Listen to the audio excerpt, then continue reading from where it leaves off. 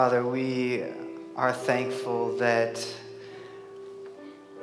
this time we celebrate, you started at the beginning of time. You had a plan to come and save your world that you created. And so we, in this moment, we remember when Jesus came to this earth, but it's from that moment forward we proclaim your salvation to the ends of the earth. I think of the song, "Go Tell It on the Mountain, over the hills and everywhere, that Jesus Christ is born." This is a time that we are lifted with hope and joy because you didn't leave us alone on this earth, but you came, Emmanuel, God with us, to give your life for every person here. And so we proclaim how good you are, how great you are, and how loving you are, Father. We thank you for sending your Son. Thank you for these hymns, these carols that we sing that draw our hearts to what is true about you. And thank you for this time this evening. It's in your name, Jesus, we pray. Amen. Amen. Well, Merry Christmas. Merry Christmas. Good to see all of you. I want to invite you at this time to turn around and welcome the people around you, but I want you to give them your favorite, if you have a tradition, Christmas Eve tradition. What do you got going on this evening? Turn around and greet the people around you there. Merry Christmas. Thank you so much for being with us tonight. My name is Melissa. I'm one of the pastors here at the church, and I'm so thankful that you and your families are here to celebrate with us tonight. I have just a few announcements before we get going in the rest of our service. The first one is we will not be here tomorrow for service on Sunday morning, so don't come. Please stay home and do Christmas with your family, but we will be back the following Sunday, which is New Year's Day, but we will have service on New Year's Day.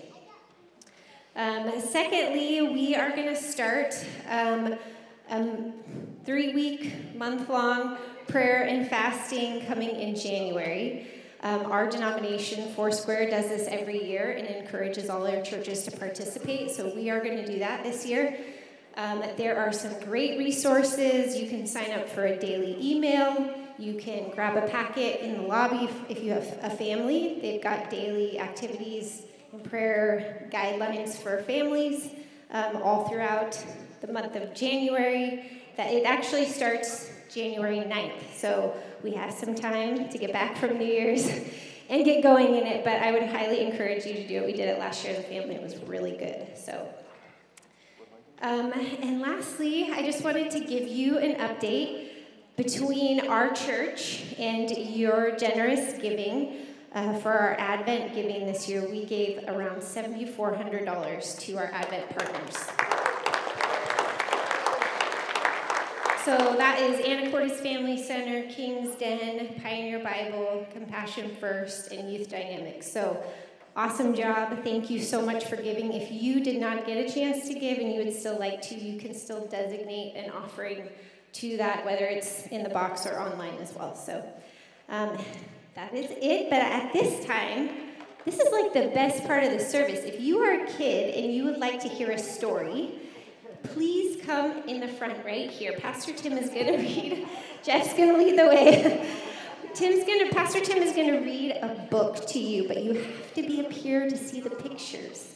And it's got lights in it, so you should come forward and just come sit right here on the ground. And it'll be short, and then you can go back to your mommy and daddy. And yeah, Jeff, come on up. I mean, a kid at heart, I'll take those too. I mean, it's never too old, right? Or advanced in years, as we talked about last week. You're not old, just advanced. All right, guys, you ready? It's Christmas Eve. You're all, man, looking good. All right, this is our Christmas story. I'll back up or get down here so you can see the pictures, and then I got to be able to read. And if you really want, yeah, I knew it. You're just going to look up at the screen. No, it's better here. There's lights, cool lights. All right, however you want to look at it. A long time ago, on a dark winter's night, Mary and Joseph arrived in Bethlehem looking for a place to stay. Do you think they found one? No, yeah, you know the story. Mary was going to have a baby very soon. They knocked on every door, but no one had room for them until they met a kindly innkeeper. Oh, he's a nice man. You can sleep in my stable if you'd like, he said. You guys notice anything funny in these pictures? The light just turned off? No, oh, it's still there. But, see all the cats? I think there are that many cats around this village, I think. Oh, there is a dog too. Yeah, interesting. All right. Inside the stable, Mary had a baby boy and they named him Jesus. They made a soft bed for baby Jesus in a manger full of hay. And there he slept, all wrapped up and warm. There he is. Baby Jesus wrapped up, and there's the cat sitting right next to the bird. You think he's eyeing that bird? Oh. What else we got going there? Is that, what's that? Lizard.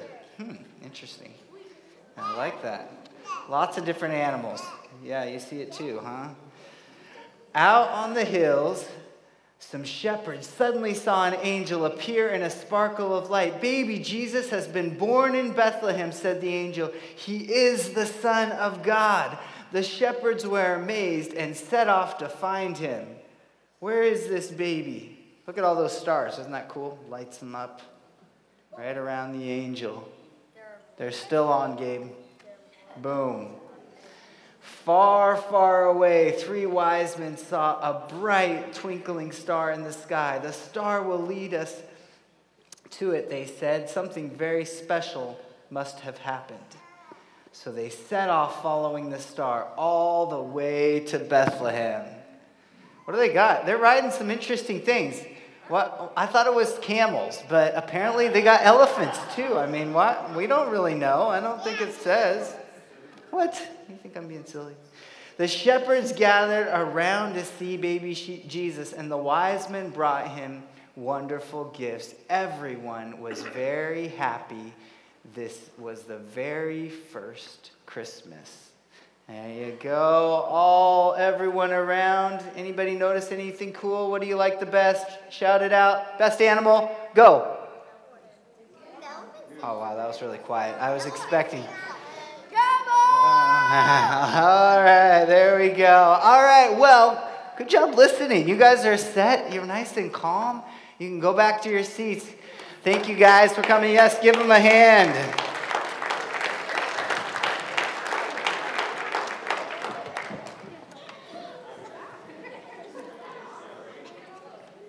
Well, kids, you did a great job. I hope you pay attention as much. I will try to be as quick as possible and keep your attention, but no, it won't be as short as that story. Hey, we are just thankful that you guys are here. Did you guys enjoy the snow? How many out there are playing in the snow over this last week? Surprise. Not quite a white Christmas. I don't know how that much snow disappears that quickly, but it did. I woke up this morning thinking, no way could that be gone, and it was pretty much gone. But, I always like my sister. She lives in California, never gets snow down there, and she gets sun all the time. So she's like, oh, yeah, it's sunny and 70 all the time. I'm like, yeah, okay, thank you. So every once in a while, I get to send her a picture, say, hey, we got snow. Aren't you jealous? And she does, Christmas time especially. Hey, I hope you enjoy the week. We're here. All the shopping's done, right? No more stores open in Anacortes, right? You got to go somewhere else. So you guys are good. You're done. I am too. I was done a day early, actually, so the snow helped me out this year. Hey, we have been in a series as a church called The Songs of Christmas. So really, we've been looking at people's responses to the coming of Jesus. The songs or the declarations that they sang. Songs are connections to stories.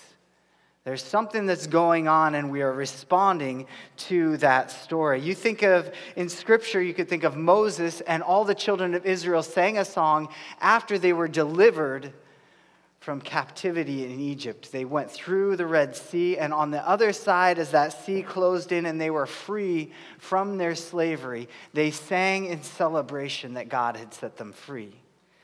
David, a man who wrote many songs, He, in many different situations, both songs of lament and songs of joy, songs of pain, songs of laughter, there's many different ways that David responded to what God was doing. And there were these songs that came out of him.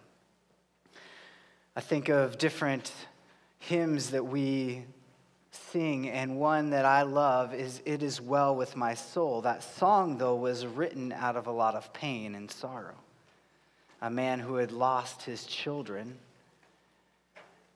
and what he could just declare in that moment is, though all this goes wrong, though all this goes differently than I wanted, still I will say, it is well with my soul. Songs connect us often to stories, and you see it in creation even. There is this response to what is going on around us. When do the birds start singing? As it begins to lighten up. They start to sing a song.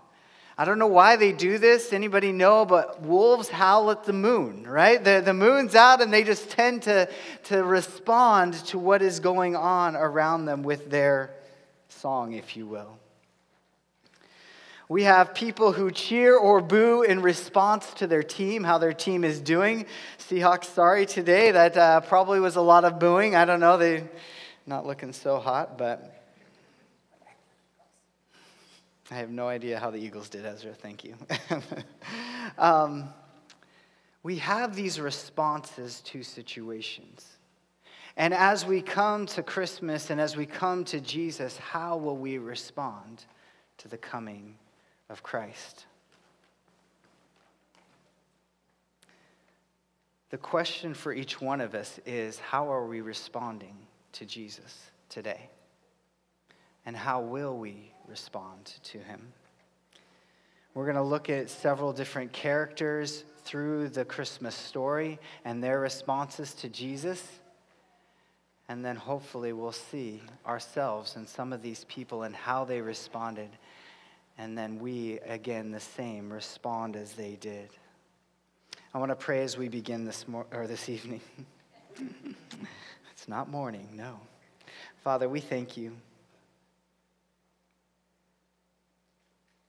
We pause because you are worthy of our praise. You're worthy of us all taking time out of a night when we could do various other things and saying, God, we put you first. You're a God who sent his Son to the earth to bring salvation and hope to a very dark world. And we thank you that even this morning or this evening, we can allow your light to shine through us to this world. I pray that we would again grab onto the hope that you have for us tonight, this evening, that your Spirit would speak to each one of us, and that we would respond to you by saying yes today.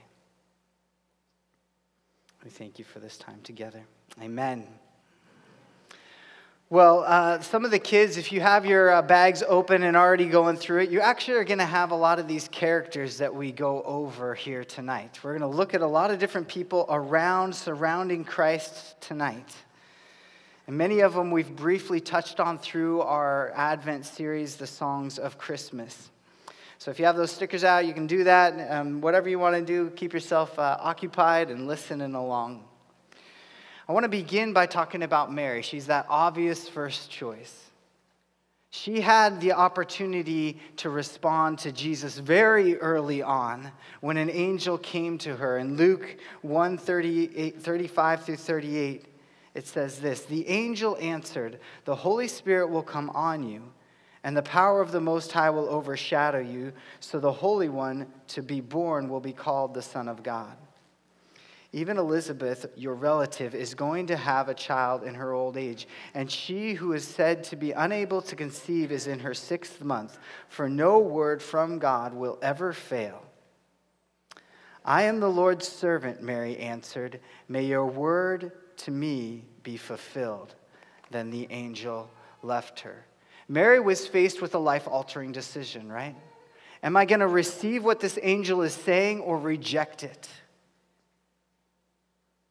Yet she willingly trusted God's plan. She said yes to his way.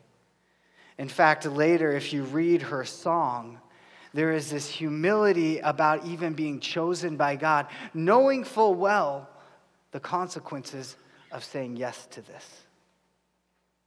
People would look at her differently, think of her as odd, crazy, however, a liar, whatever they wanted to characterize her as. By saying yes to what God was doing in this moment, saying yes to being the earthly mother of Jesus, she was choosing to trust God's way.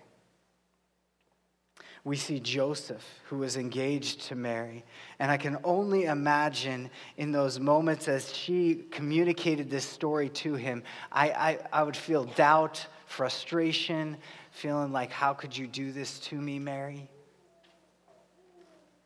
And yet what happened? God came to Joseph in a dream. And he came to him and told him, hey, this is from me. What's going on in Mary is from me. Now, Joseph had a choice to make in that moment. He could have said, forget it. No, that's crazy. That was bad pizza I ate. I don't know that dream. It's just my emotions playing tricks on me. Whatever. He could have just pushed that away and walked off and just said, Mary, I'm leaving you. But Joseph didn't. When his life intersected Jesus, the coming Savior, he chose to say yes. This would have made him look crazy. Can you imagine the talk around town that was, not only were they pointing at Mary and thinking, wow, this is a crazy lady that's going to go around and say, yes, I'm having God's son. But now we got a guy who believes this girl. How much more gullible can you be? Think of the ridicule and the criticism they would have gotten from their own hometown. You see, when we say yes to Jesus, our lives can sometimes look crazy to the world. We make decisions to follow his leading that the world looks at and say, why would you live that way? Why would you say yes to that? And that's exactly, though, what Joseph did. Zacharias, who we saw in the first week of our series, his first response to an angel coming to him and saying, you're going to have a baby son, or your wife Elizabeth in her old age is going to have a baby son.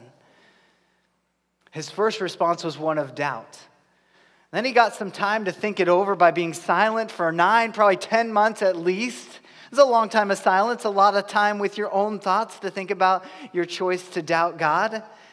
And what is his declaration after that season of silence?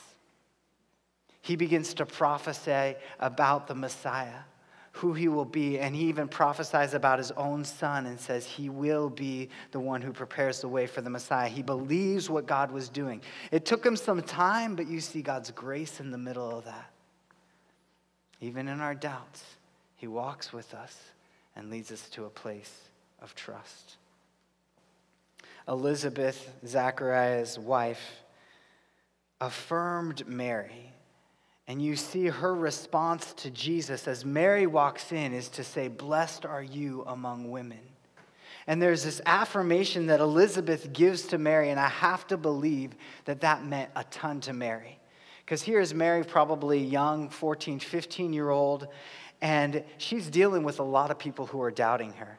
And then Elizabeth, who is an older woman, comes and strengthens and supports her and says, I believe in what God is doing in you, Mary. Her response, Elizabeth's response to the Savior is one to say, I trust that he is coming through Mary, through the Messiah. The Messiah is coming through this woman. We see the angels. What did they do? They sang out their song, glory to God in the highest, and on earth peace on whom his favor rests. There was declaration of peace to all who would believe in him. We can't have that kind of peace without trusting Jesus Christ as our Savior. We have kind of pseudo peace in this world where we buy something, it feels like, oh, this is nice for a while, and then it eventually wears off. We get into that relationship we've been longing to for so long. We think, this is great, I got some peace in my life, and then, you know, as normal, the conflict, and two people don't always blend together well, and that peace goes away. True peace, lasting peace, only comes when we commit our heart and life to Jesus Christ. And the angels were declaring this peace on earth, goodwill to all who would his favor rest, to all who would believe in him. Psalm 103, 20-22 says this, "Bless the Lord, O you angels, you mighty ones who do his word, obeying the voice of his word. Bless the Lord, all his hosts, his ministers who do his will. Bless the Lord, all his works in all places of his dominion. Bless the Lord, O my soul." The angels were declaring praise to God because he has sent his son, the one who would bring peace to this world. This is the angels' response to the coming of Jesus. And who were they shouting this message to or declaring this to? It was to the shepherds. What was the shepherds' response? They heard the angels singing. The angels told them where to find Jesus. And what does Luke write? But that they hurried off to see this. It wasn't like, okay, well, let me finish tending to the sheep. Let me make sure everything's good here. No, there's this idea of like, I'm going to go out and find, is this true? And when they found Jesus, just as the angels declared, what did they do? They went and shared it with everybody. It says that they went and told everyone they could of what had happened. The Messiah, the Savior, was here. It is very similar to what we talked about last week with Anna, where she was this old, advanced in years woman, as Luke likes to write, advanced in years woman who had waited and longed to see the Messiah. And when the Messiah came, she was so overjoyed that she would tell anyone who would listen to her. Is that your response to Jesus today? Are you so overjoyed at the work that he has done in your life that you just want to share him with anyone who will listen? Simeon was another man who had waited a long time to see Jesus. And when he finally did, what was his response? I can die in peace. Wouldn't that be interesting if that was our perspective on life? When we met the Savior, that we would just say, God, my life's complete. I can go anytime now. We don't have this desire to hold on to the earthly things, to live for this life, but we really just let go and say, I know my eternity is secure. Jesus Christ is my Lord and Savior, and I'm just going to live whatever time, however long, I can die now at peace. That was Simeon's response. His response shows us that his hope goes well beyond this temporal life. And finally, we see the Magi. They saw this star. They were searching for the heavens. They were watching the heavens. And when the sign appeared that a Savior, that a King had been born, they packed up all that they had or whatever they needed for this journey and set out on a long journey to find the Savior. And what was their response to Jesus in that moment? It was to fall on their knees in worship, to offer him gifts when they found him.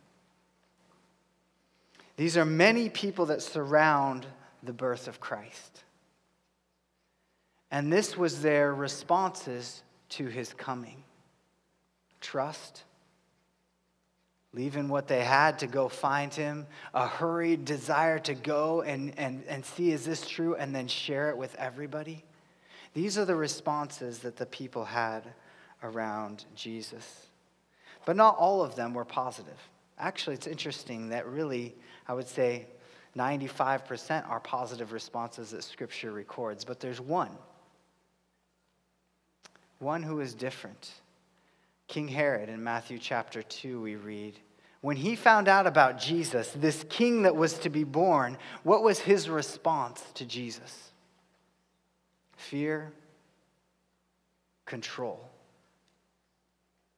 He was afraid that he would lose his kingdom, and he couldn't have that. So what was his response? He sent out a decree to kill all the children 2 years old and under, to make sure that his kingdom would be secure. When we respond like Herod in fear and control to the coming of the Savior, it brings destruction into our lives and to the lives of those around us. Herod is a picture of a person who is rejecting Christ and the havoc that plays not only on their life personally, but out into the world around them. So how we respond to Jesus is absolutely important. You see, all of these people surrounded the birth of Christ. But as we move into the ministry years of Jesus, I'll briefly mention a few other groups of people and how they responded to Jesus. We see the disciples, and they said yes to Jesus, not fully understanding what that meant and where that would lead, but they trusted him, and they began to follow. Have you done that? Have you trusted him and begun to follow? We see the Pharisees, and much like Herod, they feared losing their power and authority. And so what did they do?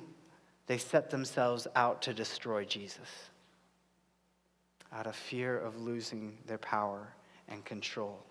We see others who seem to use Jesus. There was 10 lepers. They came to him for healing. 9 went away and just rejoiced over the healing that he gave them. Only 1 came back to thank him. Is that your response? Is that our response to Jesus? Just what I need when I need you? What is our response to Jesus? There are many more situations we could talk about tonight. But the question is, what is your response to Jesus? How do you respond to him today? Maybe you're like the Magi and you're on a journey to find him. You've kind of seen this distant, is this really true? You've packed up your bags and you're kind of on this journey to see, could there really be this Savior sent to earth? Could I believe that the Son of God would come to earth and then die on the cross? I met a young man in Starbucks a couple weeks ago, and I was talking with him about Jesus, and he just kind of came to this point where, when we asked him, there's another gentleman with me, we asked him, what do you believe about Jesus? I can't believe in Jesus. The fact that God would become human, that just seems like crazy. I can't grasp that. And it was a good conversation, but it ultimately he was at a place where he's just like, I can't believe that. But are you like the Magi, maybe on a journey to find Jesus? Jesus said in Matthew 7:7, ask and it will be given to you. Seek and you will find. Knock and the door will be opened to you. If you are truly seeking Jesus Christ, you will find him. He will show himself to you. As you keep going, I encourage you then, when you see him revealed, as the Magi came to Jesus, their response was to fall on their knees in worship to him. That would be our response when we finally meet the Savior. Maybe tonight you're like Anna and the shepherds. You know Jesus, and you just want to share that with the world. Can I encourage you? Go do that. There's a lot of hopeless people, especially in this season. When we look at the songs of Christmas that we sing, it's about family and being together and all cozy and nice, and we know that's not the reality. It's hard enough even as believers to have good family interactions around this time of the year.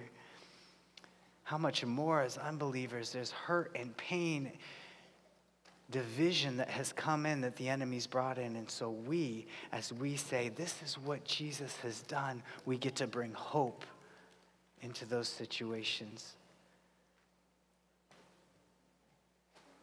Maybe tonight you fall more on that side of King Herod or the religious leaders. You're protecting your kingdom. Control over your life is what you care about most. You like the idea of Jesus as Savior, but there's no way that you'll allow him to be Lord.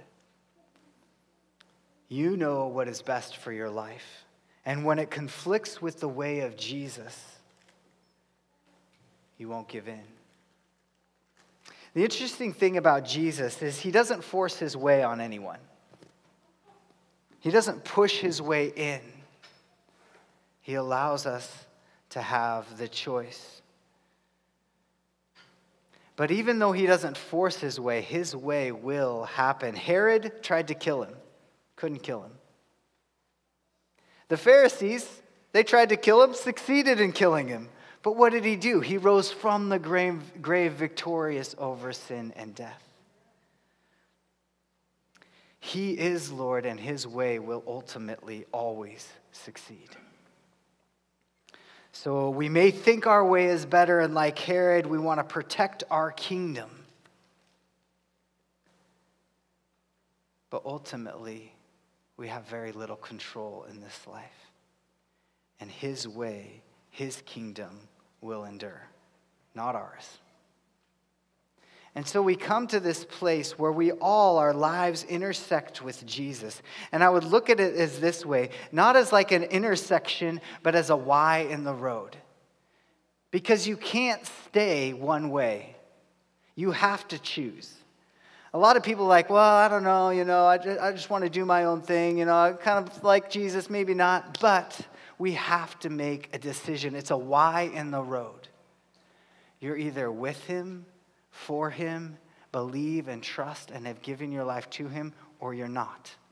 You can't hang out in the middle. There's no middle of this road. Because Jesus made some very specific claims about himself. He said this, I am the way, the truth, and the life. No one comes to the Father except through me. It's a wide path in the sense that it's open to all, but it's very narrow in the fact that it's only through faith in Jesus Christ that we can have a relationship with our Father and eternity. Paul writes, if you confess with your mouth that Jesus is Lord and believe in your heart that God raised him from the dead, you will be saved. It seems like a simple confession, yet it has massive implications into our lives. We're no longer directing our lives, but we have given it to him as Lord. He is Lord.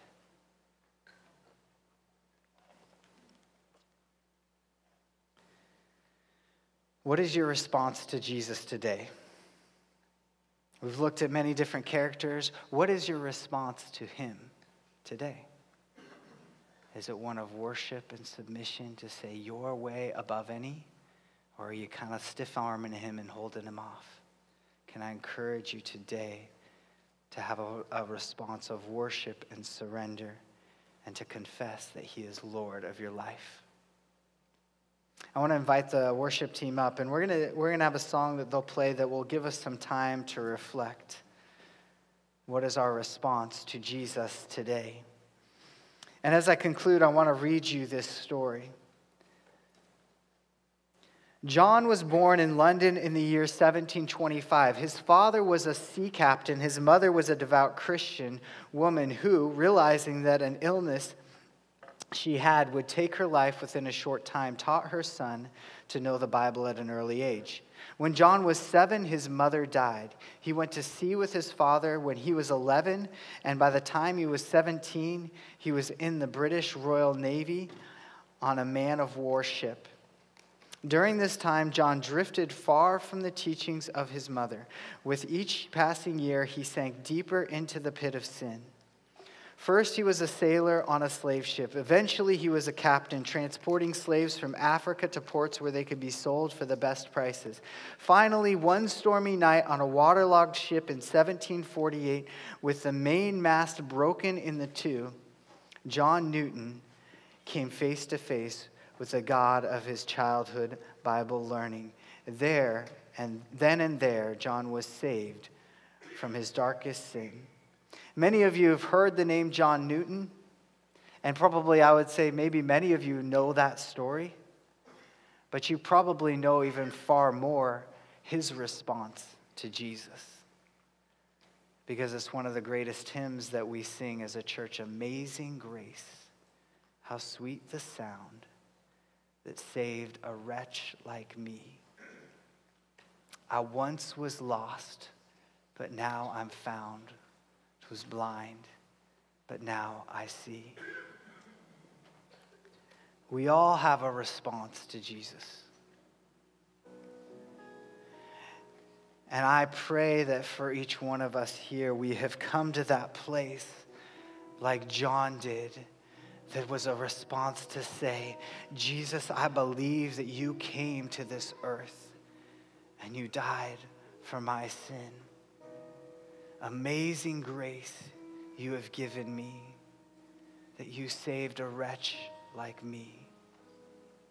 I was blind, I was lost, but now I see. What is your response to Jesus? The joy of Christmas is that God sent his son to this earth. And for us as believers, there's a life that can come as we praise him and we say, thank you for coming to this earth.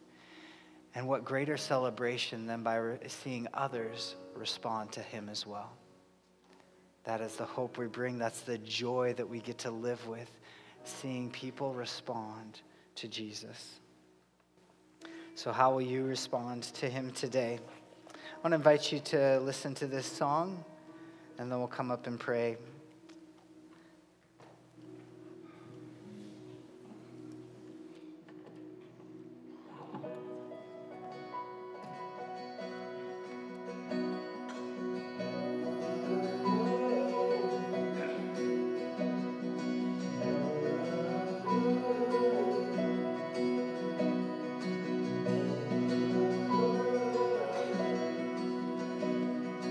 Behold, the King is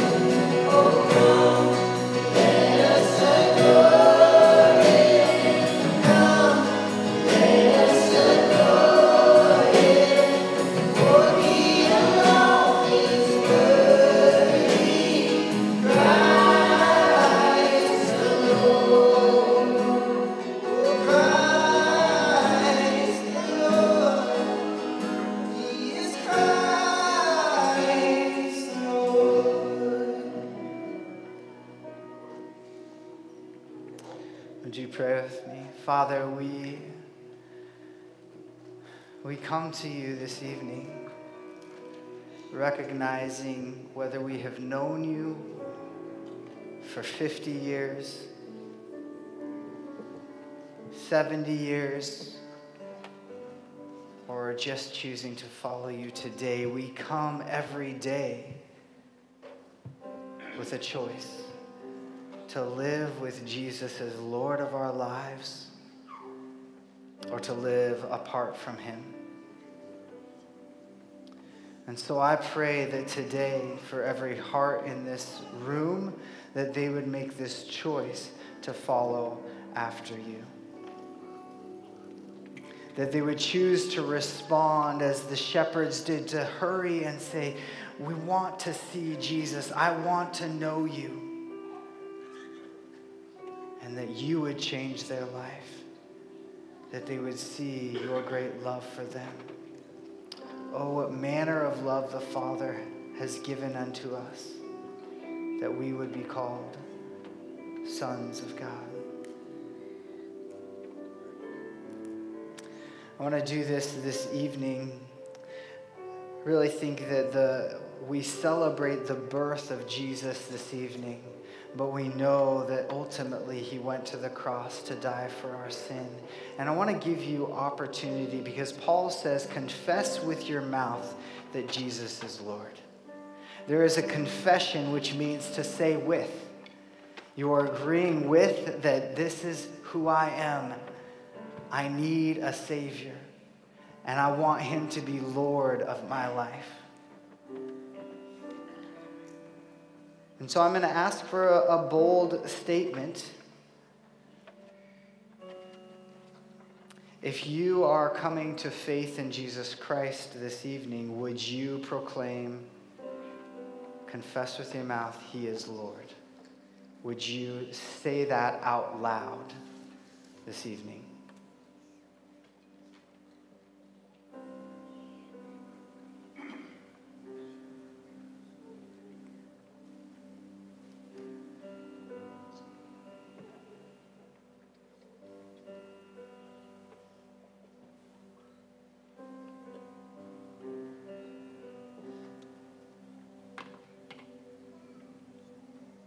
Father, we thank you. Thank you that each one of us has been given the opportunity to respond to you. And Lord, I pray that even if there is silence tonight, that means that each one of us has chosen already to say you are Lord of our lives. So may we be a church that is encouraging and building up one another to go out into this world and be a light for you. We thank you that you sent your Son and that we have seasons built into our lives that we just reflect more on the coming of the Savior and all that he came to do in us. We pray that you would be blessed and honored by our worship here tonight. It's in your name, Jesus, we pray. Amen. Well, I want to do this. I'm going to invite you to stand up. We have our candles here tonight. I hope all of you got one on the way in. If you have kids and they're in the bag and you want them to have a glow stick, those glow sticks are there. You can crack them open as we dim the lights down. Go ahead and take those lights down. I love the tradition of these candles, and it's amazing what one light in a room can do. You can take the lights all the way off. That's good. We've got our little Christmas lights around. But it's amazing, even as we see this spread, that if you've been a part of a candlelight service, you know the room illuminates. And so as we have responded yes to Jesus, following him, we illuminate the world around us. His work in us shines into this world. And so as we sing Silent Night tonight and this light goes around, let's enjoy this moment together. Oh, one instruction. Sorry. Failing on my instructions. Tilt the unlit candle to the lit candle. If you do it the other way, we got a waxy mess that we'll be cleaning up for a while. So unlit candle tilts to the lit candle, and we'll do great. All right, let's sing Silent Night together.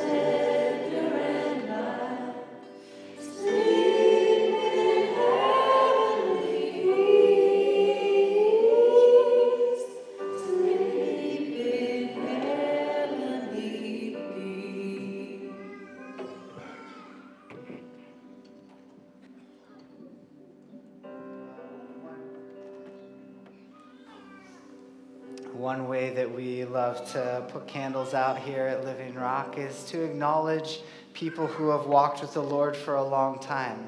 If you are here tonight and you are not a follower of Christ, or at any point you just like, I want to put my candle out, totally fine, don't feel bad at all. Just do it along the way. But we really value acknowledging people who have walked. There's something about seeing faithfulness. And I know for me, as I look ahead, I think of people who have walked with the Lord, say, oh, I want to be like that. I want to continue to follow him the way that they are and have seen his faithfulness in his life or in their lives. So we'll do that here tonight. How we do it is, I'll start out. If you have received Christ, if you've accepted Jesus Christ as your Lord and Savior within the last year, would you lift your candle up high? Just raise it up high. Anybody in the last year? All right, we got glow sticks in the back. Perfect, I love it. Awesome. I don't know how you put a glow stick out, but you can go ahead and do that. As we start putting these candles out, there's a couple ways to do it. You can blow it out, and we'll have a smoky room, or you can go like this, wet your fingers a little bit, and then just a little quick tap on it. If you're too afraid to do it, you can have your wife do it. Don't worry. But those are a couple of the ways. Hopefully we don't have any fire extinguishers. Watch out for the hair along the way. How about 3 years? 3 years you've known Jesus Christ as your Lord and Savior. Would you lift your candle or glow stick up high? 3 years. Are you lifting yours up there, Ivy? Yeah, really? Okay. Good. Up high? Yeah, there's one in the back. Awesome. I love it. Go ahead and put that out. How about 5 years or less? 5 years or less, lift that high. Yeah, awesome. 5 years. How about 10 years or less? 10 years or less. You've known Jesus Christ as Lord and Savior. Awesome. That is great. Go ahead and put that candle out. 15 years or less. 15 years you've been walking with Jesus. 15 years. Yeah, I love it. Very great. Go ahead and put that candle out. 20 years. 20 years. We're going for a couple decades here. 20 years of salvation, knowing Jesus. That's awesome. Yeah, several of you there. Great. 20 years. How about, let's jump up. We'll go start moving it up a little quicker. 30 years. We're getting a bigger gap right in here. 30 years right in there. Oh, yeah. That's awesome. 30 years. That's great, seeing God's faithfulness. All right, 40 years. Oh, yeah. I'm not even that. No, I am that old, actually. But I'll lift it up. I wasn't born a believer, but go ahead, lift that up. How about 50 years, a half a century, knowing Jesus right in there. Wow, I love it. That's awesome. Okay, we're going to go up, we're going 60 years. Hey, there we go, a couple more. Awesome. All right, we're getting to a few left. We're going to go to, let's go 65. I'm kind of want to slow down in here, find out. We just got a few left. 65 years? No, okay, no takers. 70? All right, a couple. Is that, how many years here? 70, just at it. 72 or 3. Ray and Joni in the back, what is it this year? 75, and then Ray, 85. Hey. Oh, I love it. To see God's faithfulness for 85 years. I love it. Thank you, Ray and Joni.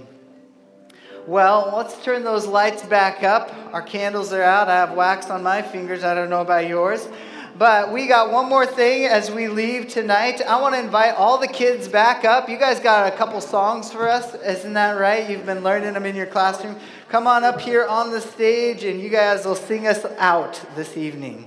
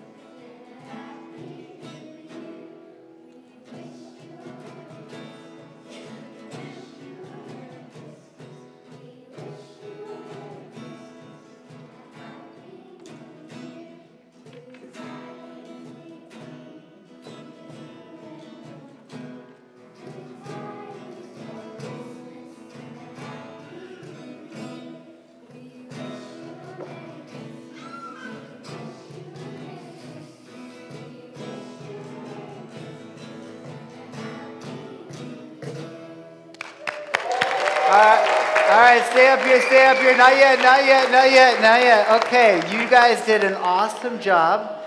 Now we're gonna, everybody stand back up. And we're gonna let you guys sing through that one more time and do the We Wish You a Merry Christmas. And you guys are gonna sing, and then you can turn and sing to one another if you like. All right, you guys ready? We wish you a Merry Christmas. We wish you a Merry Christmas. We wish you a Merry Christmas and a Happy New Year. Good tidings we bring to you and your kin.